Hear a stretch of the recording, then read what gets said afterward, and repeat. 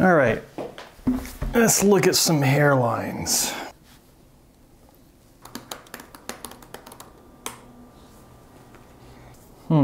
Interesting.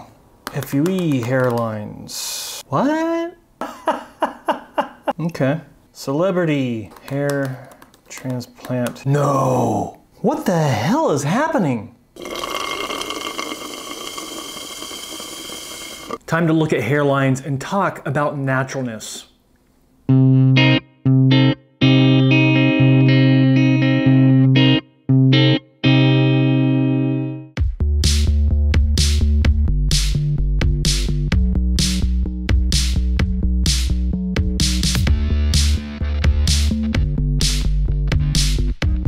Yeah, we need to talk about hairlines because in 2018, it is getting bad out there. Modern hair transplant patients are getting some of the worst results that I've seen in a long time, and they're becoming more and more common.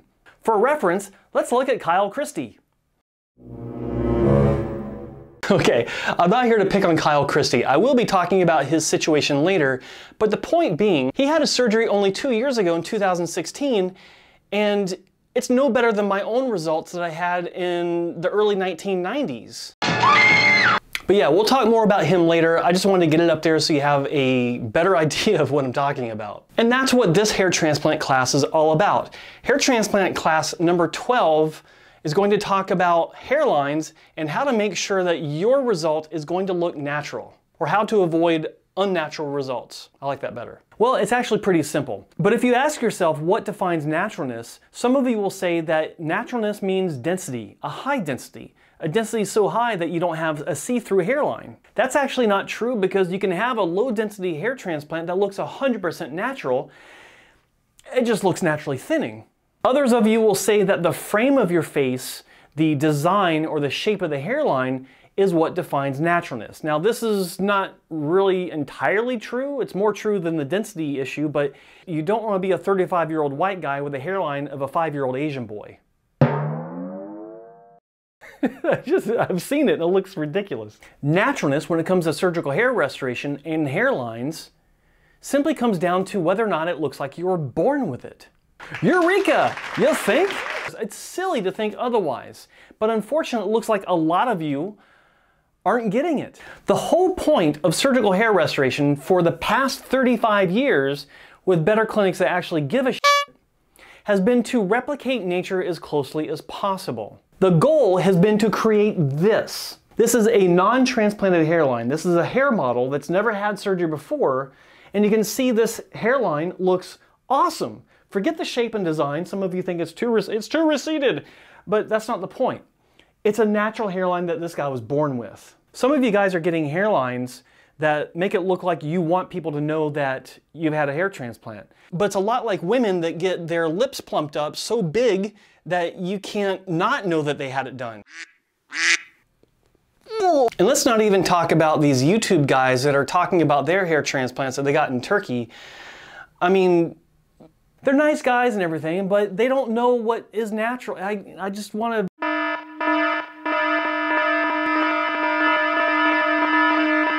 No! In order to discuss naturalness and how to make sure you really understand why hairlines aren't looking so natural today from a lot of clinics, we have to have a short history lesson. You may or may not be aware that there are two types of hair transplant surgery today in 2018. You have FUE, where they take the hair out with a small punch, and you have FUT, where they take out the strip of tissue from the back and sides of the scalp. But did you know there's actually two kinds of strip surgery? Yes, way back in the ancient days of the late 1980s, there was a procedure introduced called mini micrografting. This was a huge improvement over plug surgery because mini micrografting was a lot more natural and plug surgery just sucked. But why did mini micrografting look so much more natural? It looked more natural because simply the grafts were smaller. They were small enough to where you had to have magnification in order to see them properly. What kind of magnification was used? What do I mean? Well, I'm talking about loupes. These things. And this allowed technicians to take the strip of tissue and dissect it into smaller pieces and then take that further down to micrografts and mini-grafts. What are micro-mini-grafts? Well, a micrograft has 1 to 2 hairs in it, and a mini-graft can have 5 to 12 hairs in it. Smaller than plugs, but still kind of big. And it was at this time that the concept of putting smaller grafts in the hairline was born. The problem was that the loops that were providing magnification were not strong enough so that technicians could see if a single hair graft was truly a single hair graft. And the result was that those 1s and 2s going into the hairline were more 2s than they were 1s. And this photo shows what I'm talking about. When you see these 3 grafts, you see a 3 hair, a 2 hair, and a 1 hair graft. But if we zoom in, you can see that in this 1 hair graft, there's actually a 2nd hair. This cannot be seen when you're using loops, but it can be seen when you're using microscopes. Yes, microscopes, introduced in 1996, allowed for a much stronger field of view, greater magnification, so that technicians could see for the first time actual follicular units. This was a huge deal. And with these microscopes, we could see that these single hair grafts that were going in the hairline were actually doubles. So we're able to avoid that. And this ushered in the ability, doesn't mean automatically, but you had the ability to make the most natural hairlines ever in history. And with microscopes, we had this kind of field of view to where the tissue was super magnified. I mean, you can really see the details when looking at tissue through a microscope.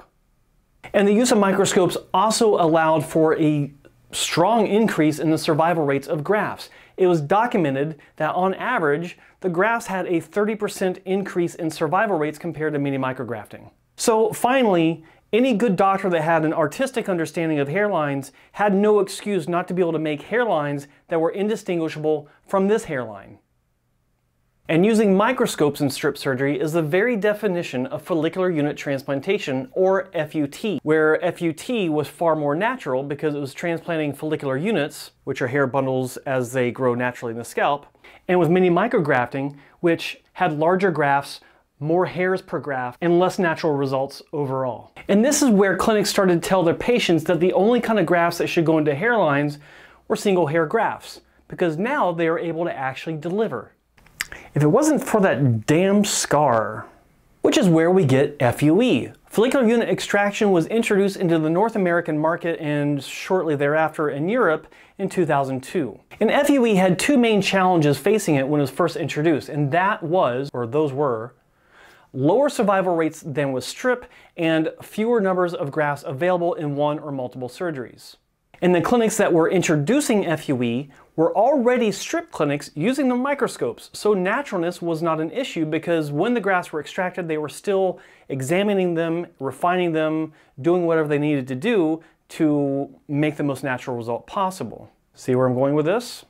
But around 2010-ish, maybe 2011, clinics were getting it right, the survival rates were getting real close to strip, and the number of grafts available were much higher. So FUE was much better. But here's where the problem started. More and more clinics were starting to open that were only offering FUE. Now this was great for the consumer because they had more clinics to choose from, but the problem with these clinics is that most of them had never touched a strip surgery or participated in a strip surgery, or if they had, they didn't have that much experience with it. Which means that they also didn't have much experience, if any at all, with microscopes. And that leads us to today. In 2018, we have more hair transplant clinics than we've ever had in history combined total, and almost all of them are FUE only. Some do use microscopes, but most don't. And because of that, we're getting results on a regular basis like this guy. I mean, judge for yourself. I mean, compare a mini micrograft hairline like this guy got from like a long time ago to hairlines that are being produced today by FUE only clinics. Now I'm not picking on, like I said, I'm not picking on any single clinic. I'm talking about clinics all over Turkey. Turkey's really bad. But I'm also talking about clinics in Europe. I'm talking about clinics in England, and the UK in general, all over North America, and of course Asia. Now I showed you the natural hairline that had never been touched by surgery, and I was talking about how with FUT, better clinics had finally reached the pinnacle of naturalness. I may not have said that, but I'm saying it now. They had reached the pinnacle of naturalness around 2006 to 2009. That was when more clinics performing FUT were getting results that were indistinguishable from nature or close to it. So let's look at a hairline that was created around 2006, 2008 using microscopes.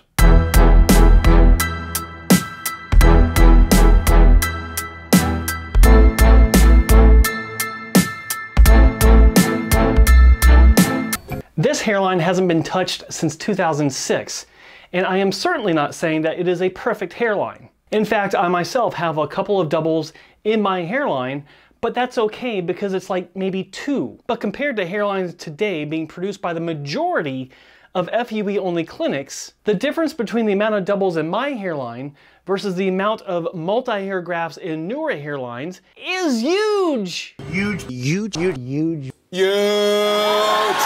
So let's look at some more hairlines that I pulled from clinic galleries online from various parts of the world. Now this hairline is a classic example of what I'm talking about. Throw that up there. Now I've said earlier on that the shape doesn't matter for this discussion, but for this video, this picture is going to be representing the graft work. We blow it up. While there aren't as many multi-hair grafts as some of the results we've seen already, there are plenty right here in the center of the hairline. Next result. This is a lower resolution image, but even at low resolution, you can see how stocky the grafts appear. If I adjust it just a bit and then we zoom in, all of those hairs sticking out of the hairline look like the rougher teeth of a comb. This result has so much potential because it is fine hair. And while he does have a fair amount of singles, there's still a lot of multi-hairs in the hairline. This poor bastard, I mean, oh wait, that's me from 1992. Here's another one. Great shot, very nice high resolution image for presentation of the result. Let's have a closer look. Zoom in, check out that hairline. Look at those thick grafts. Look at the multi-hair units going along the entire hairline. It's riddled with them. This next result has another pluggy appearance. It looks more like the finer teeth of the comb, but then when we look at the profile, this is the tell. This is how you can really tell this is a hair transplant. When you zoom in, you can see that these corner hairs in the temple are much thicker because they're multi-hair grafts compared to the finer hairs in the temple point on the side. Here's another patient with some low resolution images. Real quick, we'll check out this profile. You can see the stockiness, but let's flip it, and this is the real tell. Kind of tilt it a little bit, zoom it in. Now the more observant of you out there might be saying, hey, these are all coarse hair results. They're not all coarse hair results. There are some coarse hair results. But let's take another look at a fine hair result. Do we have to zoom? Okay, zoom in. Fine hair. Stocky, pluggy, forget the angles that are sticking out like, yeah, okay, you get that. Remember, these are on clinic websites where they're showing off their best results. Even through this foggy Vaseline covered lens, we can see that it's a pretty good result, but zoom in. Do I have to say it?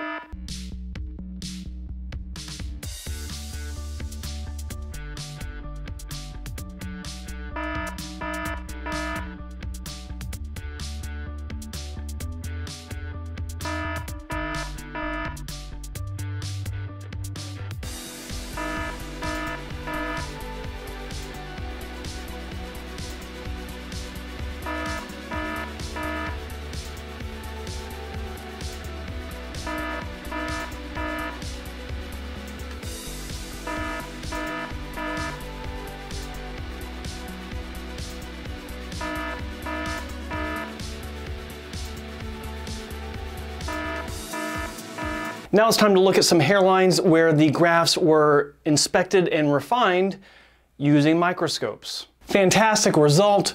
We zoom in on this and we can see that there are proper singles in the hairline. You can't see any plugginess, but the naturalness is there because of the way that the singles have been identified, prepared, and any doubles or triples moved behind the frontal hairline. This is good work. This is the result I was referencing earlier when I was talking about how high density is not necessary for 100% naturalness. It's good density, but it's not very high density, but it's still 100% natural. And this result is another fine example of what microscopes can do. There's no plugginess. You don't see any, thick groupings of hairs in the hairline. This is something that would be indiscernible from an original native hairline that he could have been born with.